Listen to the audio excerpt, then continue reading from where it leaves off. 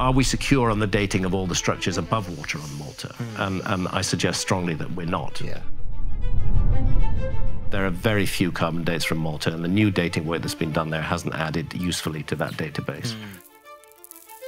Been very little carbon dating done on the Maltese temples. And that carbon dating is itself insecure. Malta used to be joined to Sicily during the Ice Age. Malta wasn't an island, it was part of the mainland. Yeah.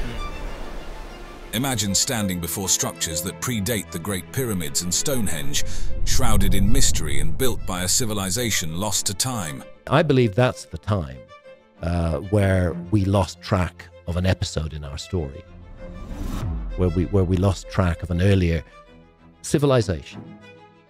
Welcome to the megalithic temples of Malta, some of the oldest freestanding structures on Earth.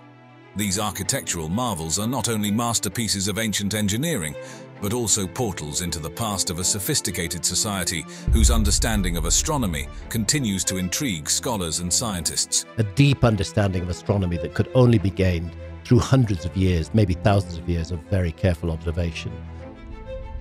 Join us as we explore the secrets these stone giants hold, revealing insights into a world both ancient and astonishingly advanced. Despite their historical and architectural significance, these ancient temples were not recognized for their true value until the late 19th century. Before this period, local awareness of their antiquity was minimal, and preservation was not considered a priority.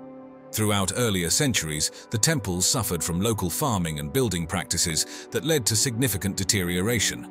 Stones from these structures were frequently removed and repurposed for new construction projects. A lot of archaeology that gets done doesn't get done because of a targeted search. It may be because a dam is being built or a new highway is being built. The first documented mention of the temples appeared in Jean-Quentin d'Autun's 1536 publication Insulae Militae Descriptio, which noted the existence of ancient ruins on Malta, though detailed archaeological interest would only take shape much later. Dating from 3600 BC to 2500 BC, these temples are older than both Stonehenge and the Egyptian pyramids. Recognizing their profound historical and cultural significance, several of the temples were designated as UNESCO World Heritage Sites in 1980. This recognition was a crucial step in ensuring their preservation and promoting further scholarly research and public awareness.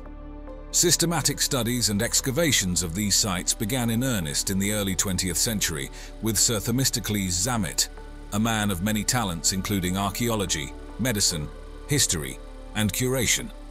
Starting around 1905, Zamet's extensive archaeological work marked a significant pivot towards the scientific exploration of these structures. His efforts established a chronological framework for the construction and usage of the temples, greatly enhancing our understanding of prehistoric Maltese culture. A lost civilization of prehistoric antiquity. Zamet's findings not only attracted international scholarly interest, but also helped increase tourism, bringing additional funding and support for further studies. Among his discoveries were numerous artifacts, including pottery, tools, and the iconic Fat Lady figurines, thought to represent a fertility goddess or a maternal figure. Continuing from the fascinating historical backdrop and archaeological discoveries, the megalithic temples of Malta are not just ancient architectural marvels. They are sophisticated structures that intricately reflect the socio-religious fabric of the society that constructed them.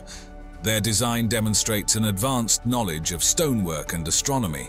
The temples are renowned for their unique trefoil layout, which consists of 3 semicircular chambers connected by a central corridor. This design is not only unique to Maltese temple architecture, but is also laden with symbolic meanings. It could represent various stages of life, celestial bodies, or deities from local mythology, with the repetition of the number 3 perhaps signifying a sacred or divine principle in their cosmology. Functionally, these chambers likely serve diverse ritualistic or communal purposes, each possibly dedicated to different aspects of life or deities. The layout itself facilitates processional movements, which are believed to have been part of the ritual activities conducted within these sacred spaces. Moreover, the orientation and layout of the temples are marked by astronomical precision. For instance, the Manadra South Temple aligns with the equinox sunrise, allowing light to flood the main corridor and central chambers at specific times of the year. This dramatic interplay of light and shadows could have been crucial for marking seasonal changes and regulating ceremonial calendars. There was a highly sophisticated knowledge of the precession of the equinoxes, that it's impossible to trace how far back it goes. The choice of temple locations also takes into account visual and environmental factors, such as line of sight to important landscape features, horizon visibility for astronomical observations, and protection from prevailing winds, showing a sophisticated integration of architecture with the natural landscape. The structural engineering techniques used in the temples also reveal the builders' innovative approaches. The use of corbelling, where stones are laid horizontally and each successive layer extends slightly beyond the one below, allowed the creation of self-supporting domed or vaulted structures. This early form of arch construction, predating Roman arches, illustrates their advanced engineering capabilities. Additionally, the flexibility inherent in the corbelling and the interlocking of megaliths without mortar could have provided some resistance to seismic activity, an important consideration given Malta's location within the Mediterranean seismic belt. The decorative elements of the temples further enrich their architectural sophistication. Elaborate carvings and reliefs, including spirals, animal figures, and plant motifs, are deeply engraved into the limestone. These decorations are not merely ornamental, they are imbued with symbolic meanings, possibly representing fertility, the cycle of life, or a connection to nature. Artifacts such as the famous Fat Lady sculptures and other statuettes found in and around the temples suggest that these sites also served as focal points for art and culture. Additionally, traces of red ochre found on some temple walls indicate that color was used either to enhance certain carvings or to demarcate special areas within the temples, adding another layer to the sophisticated aesthetic and ceremonial aspects of the temple architecture. The construction techniques used in the megalithic temples of Malta further highlight the advanced engineering of their creators. The construction of these ancient temples showcases an exceptional mastery of various techniques that have contributed to their preservation through millennia. I can't help thinking time capsule, that there was an intention to preserve this. One of the most critical materials in the construction of these temples is Globigerina limestone, a sedimentary rock predominant in the Maltese archipelago.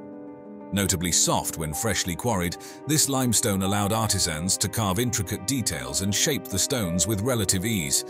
As the limestone is exposed to air, it undergoes a hardening process due to the gradual evaporation of inherent moisture and crystallization of minerals. This transformation significantly enhances the resilience and longevity of the structures. The intricate carvings on the temple walls, including spiral designs and animal figures, attest to the high level of craftsmanship and the advanced tools and techniques employed during their creation. The logistics involved in moving and assembling massive limestone blocks, some weighing several tons, were formidable. Theories suggest that the builders might have used log rollers, stone balls, or sledges made from tree trunks, often lubricated with plant oils or animal fats to reduce friction. This suggests a highly organized society with clear hierarchies and labor specialization, capable of coordinating large-scale construction efforts. There is also evidence to suggest that ramps made from earth or smaller stones were used to position these large blocks, similar to techniques used in other ancient civilizations. Moreover, the temples exemplify an advanced use of mortarless construction. Builders employed a technique of cutting and fitting stones so precisely that no mortar was needed to hold them together. This dry stone technique, known for its durability and flexibility in seismic activity, involves crafting joints that interlock without gaps. The lack of mortar not only prevents erosion, but also allows the structures to breathe during earthquakes, enabling the stones to shift slightly and settle back without causing structural damage, a technique that has proven effective in other earthquake-prone regions like those encountered by Inca architects. It's fascinating to draw parallels and contrast these ancient marvels with other legendary structures like Machu Picchu. Both sites utilize mortarless construction techniques, which not only exemplifies the precision of stone cutting in ancient times, but also ensures the stability and longevity of these structures. This shared approach underlines a profound understanding of stone properties and structural engineering across two very different cultures. However, the cultural contexts and geographical settings of the megalithic temples and Machu Picchu are distinctly different. The temples in Malta were primarily religious structures. In contrast, Machu Picchu likely served a dual purpose as both a royal estate and a religious retreat, possibly. Geographically, the Maltese temples are nestled on a small island terrain, whereas Machu Picchu sits high in the Andes Mountains. These differences reflect how each culture adapted its architectural styles and techniques to fit its environment and societal needs. During World War II, Malta's strategic position in the Mediterranean made it a prime target, leading to heavy bombings. The value of the megalithic temples was recognized during these turbulent times, prompting significant protective measures. One notable method was the sand covering technique used at sites like Hagar Kim, where heaps of earth and sand were piled over the temples to cushion the impact of bomb blasts and prevent damage from flying debris. While this method helped prevent direct damage during air raids, it also introduced challenges like moisture retention, which could accelerate erosion of the stonework. After the war, extensive surveys and careful removal of sand were necessary to assess any damage and prevent further stress on the ancient stones. These ongoing research and conservation efforts are vital for sustaining the legacy of the megalithic temples of Malta, allowing future generations to marvel at these testaments to human ingenuity and resilience.